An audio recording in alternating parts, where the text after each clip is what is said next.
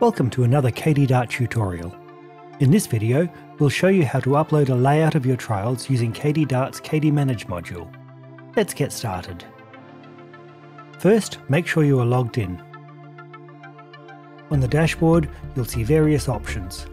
Select Experiments option in the menu, then go to the Trials page. Here you will see a list of trials. Any new trials that are ready to have a layout added will have the New Trial button available in the Trial Status column. Select New Trial button to open the Add Trial Layout window. Start by choosing the file you want to upload. Select Choose File button and select your layout file from your computer. Ensure your file is in the correct CSV format.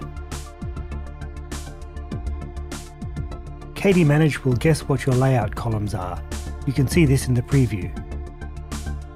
Edit any details as required. In this example, we map X column field to a column, Y to row, and Z or Z to block. It is also highly recommended that a column for unique barcodes is used. Once you've entered all the details and selected your file, review the information and select Add button to proceed. After a successful upload, you will see a confirmation message indicating that your layout has been successfully uploaded. In the Trial Status column, you will see that the trial now has a layout added.